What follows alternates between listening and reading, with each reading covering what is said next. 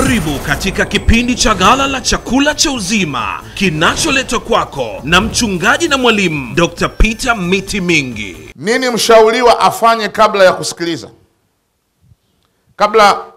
Nini mshauri afanye kabla ya kusikiliza? Wewe kama counselor unatakiwa ufanye nini kabla hujaanza kusikiliza kesi ya mtu? Inasema kabla hujaanza kumsikiliza mshauriwa, kilichomleta, anza kwa kujenga mawasiliano na mshauriwa. Kwa hiyo how do you build rapport? Unaanzaje sasa kutengeneza connection? Ziko njia mbalimbali, hazina kanuni maalum. Lakini kwa mfano nimeandika baadhi hapo kwenye kitabu. Karibu sana. Habari za leo? Za leo nzuri tu, nashukuru Mungu. Tuko salama tu. Pole sana, naona umepigwa na jua kweli. Naona jua la siku hizi. Yaani jua linawaka. Nasikia hata huko Dodoma, nilikuwa nasikia jana kwenye vyombo vya habari. Au labda mvua, kwa mfano kipindi cha mvua. Pole sana mvua. Vipi kweli huko mmesalimika? Mmepona? Yaani mimi nashukuru Mungu, lakini kuna jirani yangu pale Jangwani. Yule ndio nyumba yake imeenda. Yaani mpaka magodoro yamechukuliwa na maji. Sasa amefanyaje? Mmemsaidiaje?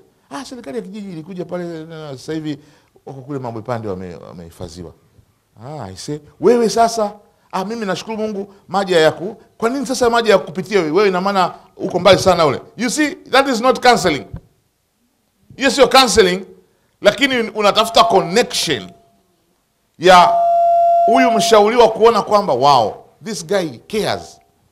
Huyu jamaa anajali. Yaani hata sijamuuliza shida yangu, ameanza kutaka kujua nilikotoka, nimetokaje, mambo yakoje na nini. Kwa hiyo tayari inaanza kumpa ile ujasiri kwamba amefika mahali sahihi, kuna mtu anaweza akamsaidia.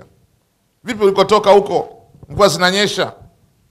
Pole sana, naona foleni leo ilikuwa kubwa, nimesikia Morogoroni kuna ajali iliziba. Wewe ulipita wapi? Ataanza kukuelezea na kuelezea. Wow, karibu sana. Kwa hiyo hiyo ni mojawapo. Lakini jambo la 4, tunasema angalia mambo mazuri unayoyaona kwa haraka kutoka kwa mshauriwa. Unaweza kuanza kwa kuelezea tabia njema au mambo mazuri unayoyaona kwa haraka kutoka kwa mshauriwa. Kwa mfano, kaingia tu mshauriwa, badala kuanzia mvua na nini, au hata ukimaliza unaweza kusema naona hivyo viatu ulivyovaa, hizo nguo ulivyovaa, kweli vimekupendeza. Viatu vya wapi hivyo? Hivi viatu ni nani? Mume wangu alinunulia South Africa. Wow. Hivi viatu mbona vya Kariakoo tu? Hamna bwana. Kwa hivyo vinaonekana kama vimetoka Italy. Yaani viko very nice. Alafu vimekukaa vizuri kwa kweli. Hiyo miwani, hii miwani ni ile ya nani, yenye giza na nani? Ni ile ina 2 in 1 au ni ile? Unaanzia kwenye kitu chochote, ili mradi tu kuleta kwanza connection ya kumfanya, kwa sababu mtu unapokutana naye mara ya kwanza, swali lake kubwa la kisaikolojia, mtu huwa anajiuliza who is this? Who is this? Hilo ndio swali la kwanza la mtu yote kabla hajakusikiliza. Hata mhubiri, hata nikisimama kanisa lolote kusimama kuhubiri, wamenialika, nikisimama, jamaa tunamwonyesha mchungaji, hata kama wanajua ni mchungaji fulani, lakini in their mind wanajiuliza who is this person? Huyu ni nani? Kwa hiyo ndio maana tunasema unapopewa nafasi ya kuongea, the first 5 minutes, dakika 5 za kwanza, wana psychology wanasema ni za muhimu sana. Zile dakika 5 za kwanza usizitumie kuhubiri. Dakika 5 za kwanza unatakiwa uzitumie kujenga confidence kwa wale unaowahudumia, kwa wale unaokwenda kuongea nao. Usifike tu pale umepewa nafasi ya kuhubiri. Bwana asifiwe. Amina, nashukuru sana kwa siku ya leo. Hebu tufungue Yohana sura ya 8 mstari. Wewe unafikiri you are very punctual kwamba wanakuona jamaa hana muda wa kupoteza. Lakini hujajibu lile swali. Who is this person?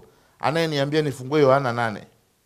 Kabla sijafungua Yohana 8, nataka nifungue kwanza moyo wangu nimjue ni nani. Ndio Yohana itafuata. Kwa hiyo chukua dakika 5 za kujenga nini? Ujasiri wa yule mshauriwa aone kwamba kuna kitu hapa leo ninakuja kupokea. Tengeneza confidence, mtu aone wow, leo hey. Kwa hiyo kwenye dakika 5 usiweke madhaifu. Weka vitu ambavyo ni vya nguvu. Bwana asifiwe. Nashukuru Mungu sana kupata nafasi kama hii. Hii ni nafasi ya ajabu sana. Nataka kumwambia jirani yako kwamba leo ni siku ya ajabu sana. Ategemee kitu kikubwa ambacho hajawahi kukisikia toka amezaliwa, toka kuumbwa kwa ulimwengu huu. Leo nitakisema kwa mara ya kwanza. Unaona watu wanaangaliana. Kitu kikubwa. Kitu gani hicho? Hebu tukae. Tayari umesha draw attention ya mtu kwamba hapa kuna kitu. Mungu amenipa ujumbe ambao nitakwenda kuuzungumza leo. Ujumbe wa maana sana. Ujumbe huu wa leo utakuvusha hatua moja kwenda hatua nyingine. Tarajia kitu kutoka kwa Bwana. Kuna kitu kipya Bwana amenipa. Na Mungu amenihakikishia kwamba anakwenda kuzungumza na moyo wako. Alafu unaanza kujitambulisha. Mimi ni mtumishi wa Mungu, Mwalimu Lazaro. Natoka WCC Tanzania, na nimekuja hapa kwa mwaliko wa fulani. Nashukuru kwa ajili ya mwaliko huu. Nimezunguka katika maeneo tofauti tofauti, nimehubiri hapa na pale. Kama umefanya hivyo usiweke ya uongo. Kama umefanya hivyo, alafu useme, hata kama hujafanya lakini useme leo ni siku yako. Leo ni tofauti na jana, na juzi, na miaka yote niliyofanya. Leo itakuwa tofauti. Tayari mtu anaanza kuona there is something I can expect. Lakini ukianza na negative. Bwana asifiwe. Amen. Kama mnavyojua, ingawa mimi ni mwanamke, sisi ni vyombo dhaifu, lakini Mungu mwenyewe atatutumia tu hivyo hivyo. Tayari umejimaliza mwenyewe kabla hujaanza. Kama mnavyojua, mimi ni kijana tu, sijaoa. Najua kuna wanandoa hapa, najua kuna watu wameoa na miaka mingi wamenizidi, lakini Mungu mwenyewe atatusaidia tu hivyo hivyo, mbele ya safari kitaeleweka.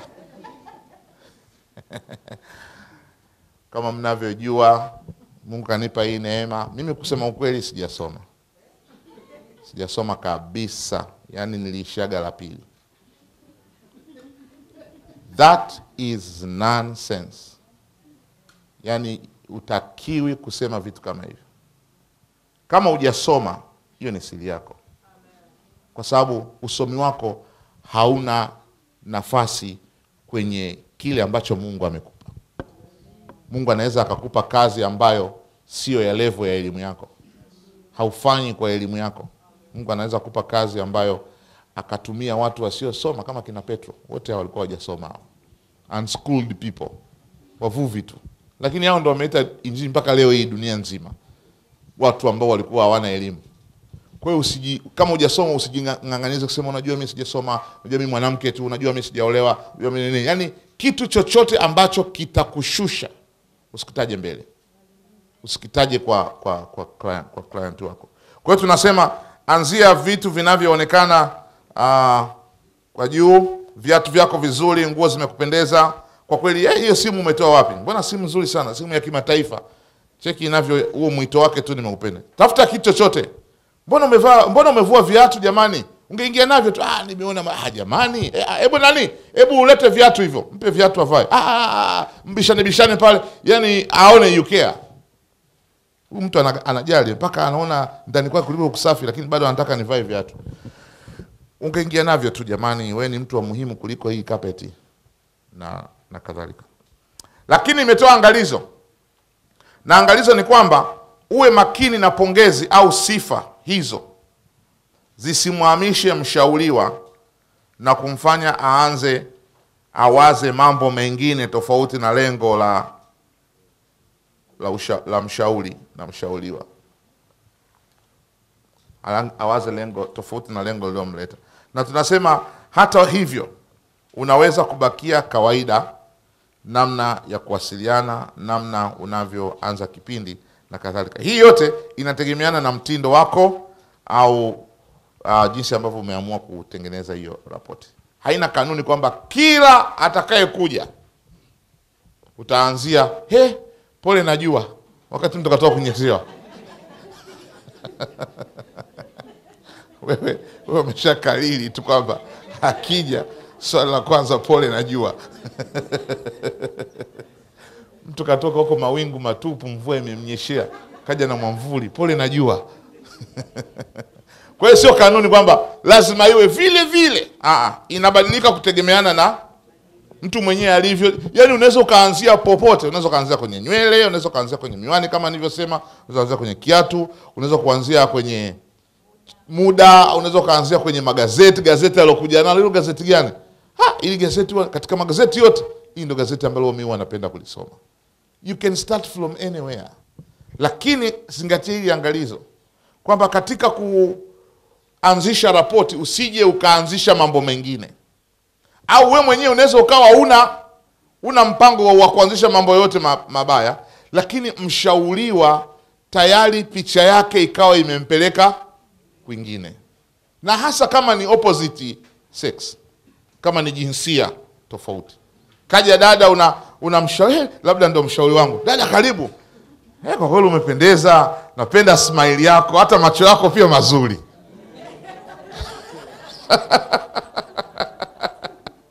Kwa hiyo wewe ripoti yako inaanzia kwenye macho. Wow, wewe Mungu akupa macho mazuri, smile nzuri, wanja mzuri, nywele nzuri. Tayari sasa mshauriwa kahama. Kaona sasa mimi nimekuja kutafuta ushauri, tena anaanza kuleta mambo ya mapenzi. Kwa hiyo mlango unafungwa pale pale. Pap! Au kwa upande mwingine ndio mahitaji yake.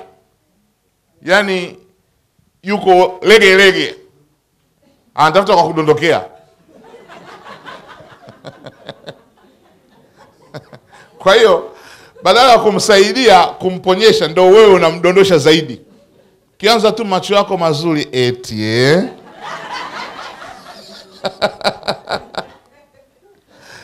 bas, counseling inaisha. Yanaanza mambo mengine. Kwa hiyo bado nimetoa angalizo, unapochagua vitu vya kusifia au kuanzia, uwe makini sana ili visiondoke kwenye lengo la counseling. Iko jambo la ngapi? La 4. La 5, ukarimu wa mshauri. Ukarimu. Unapaswa kuwa mkarimu na rafiki kwa mshauriwa wako. Onyesha mazingira ya makaribisho ya urafiki. Ukarimu ni njia ya kawaida ya kuelezea uelewa, kujali kwako kwa mshauriwa na kadhalika. Hii huweza kuelekezwa kwa vitendo vile. Vitendo kama vifuatavyo. Ukarimu. Kwa hiyo unapokuwa na mshauriwa, kutegemeana na mazingira. Wakati mwingine kama ni mazingira ya ofisini kwangu, kwa hiyo kule ofisini kwangu kuna maji. Sekretari kila siku yakiisha, kuna maji yangu ya kunywa mimi, lakini kuna maji ya washauriwa wangu. Napokuja natumia maji, ningependa nikupe maji, namfungulia maji, au labda soda, penda nikupe soda. Tegemeana na mshauriwa na mazingira. Kwa hiyo mngeza nataka maji, nataka soda. Karibu sana, jisikie huru, kaa pale, kuonyesha mazingira ya ukarimu. Kuna mmoja tulikuwa kwenye darasa lile la kule BCIC, tulizungumza ili akaenda kuanzisha counseling kule kwake. Akasema, unakumbuka, akawa anatoa kitimoto. Ukifika tu cha kwanza unapigwa na sahani ya kitimoto na ndizi na soda. Ndio unakula kwanza, ukimaliza ndio ripoti inaanza kujengwa vizuri. Anasema foleni ilikuwa ni ndefu. Kila mtu mpaka mateja wote wanataka ushauri. Uko tayari kubadilika? Niko tayari kubadilika. Kumbe ilikuwa ni kitimoto ile. Sasa ile ni extreme nyingine, kwa sababu una uwezo huo. Na pia ina sehemu kubwa sana ya kubadilisha lengo la ushauri. Kama mtu akiwa na uhakika kwamba akija kushauriwa kwako atapata sahani ya wali, utapata kila mtu hawafuati ushauri, wanafuata nini? Wali. Na ndio Yesu alichokataa kwa wale watu. Kaambia, nyinyi umati huu wote huu mmefuata neno kweli? Ndio tuhubirie. Kaambia, hii ni mikate na samaki mlikula jana, ndio maana namba imeongezeka. Mnajua leo pia mtakula samaki na mikate. Sasa leo mnakunywa damu yangu, nakula nyama yangu. Wakaokota mawe kutaka kumpiga, kwamba huyu bwana sasa sisi tumekuja kutegemea samaki, atuambia kunywa damu zake. Kwa hiyo ukarimu usikufanye ukatoka nje ya leli. Usiwe mkarimu ukapitiliza kiasi, na pia usifanye ukarimu chini ya kiwango, yani ukawa sio mkarimu kabisa. Mpaka mtu akasema, yani nimeenda pale, jamaa yani makaribisho yake yenyewe yani ni ile rafurafu. Kwa hiyo tunasema katika ukarimu zingatia mambo yafuatayo. Kwa mfano, ishara zako. Ishara zako zinaonyesha ukarimu au zinaonyesha jeuri? Maana unaweza ukawa na ishara ambazo badala ya kuonyesha ukarimu zinaonyesha jeuri, kwamba unaongea na mtu jeuri hapo. Nimezungumzia kuhusu muonekano wako wa mwili. Muonekano wako wa mwili unaonyesha kumkubali mtu, kumpokea, unaonyesha makaribisho, au muonekano wako wa mtu unaonyesha tu rejection. Kwa sababu mwili wako tu unaweza ukatoa picha kwamba hapa utakiwi, hapa uhitajiki. The way ulivyokaa, the way unavyoonekana, the way unavyomwangalia mtu amekuja hapa ndo mahali pa mazungumzo, wewe huko unaendelea shughuli zako. Karibu. Alafu labda una chati. Okay. Kwa hiyo naweza kukaa. Kaa bwana, sikiti umekiona hapo jamani, mpaka ulize naweza kukaa. Huko unaendelea shughuli zako. Hapo tayari hizo zote ni ishara sio za ukarimu. Uko busy na shughuli zako, you don't pay attention kwa mshauriwa na vitu kama hivyo. Mguso wa mwili. Unagusa wapi katika ukarimu? Unagusa wapi? Lakini pia unagusaje? Kuna wengine wakisalimiana ni kama wanakupangusa. That is very bad. Hata kama ni dhaifu lako, yani inabidi ulifanyie kazi. Kuna watu kusalimiana na kufanyia hiyo, yani mkono wake kama vile anakupangusa. Unashasalimiana na watu kama hao? Unamsalimia, bwana asifiwe, anakufanya tu mkono, yani laini kama vile tu anakufuta. Hiyo ni lugha ya ishara mbaya sana. Mbaya sana. Inatafsiri dharau, inatafsiri kinyaa, inatafsiri kutomkubali mtu, inatafsiri ubaguzi. Kwa hiyo hata kama ni udhaifu wako, kaza mkono. Usije ukamsalimia mtu kwa kumpangusa tu. Mshike, mwambie bwana asifiwe. Ile kwamba umemuonyesha kwamba umemshika. Bwana Yesu asifiwe. Barikiwe sana. Hiyo ni moja, lakini pia kabla hujaondoka nimezungumzia pale chini nikasema kuna ile ya kumpangusa kiganja kama vile kinyaa. Wengine wanakandamiza mikono na yani wanaukandamiza mkono kwa nguvu, kama vile tairi imekanyaga trekta imekanyaga kiganja cha mtu. Kuna watu ukisalimiana naye mpaka hapo ushauri mtu tena. Kisha mkandamiza mtu hivyo, maana tayari mpaka unaona hasa mikono ya mama laini mpaka anafanya hivi, maumivu. Ya bwana asifiwe tu. Unashindilia zege au unatoa salamu. Kwa hiyo ile ya kupangusa hairuhusiwi, na wala ile ya kukandamiza sana hairuhusiwi. Kwa hiyo usiminye mkono. Lakini pia ya tatu nafikiri nimeizungumzia hapo.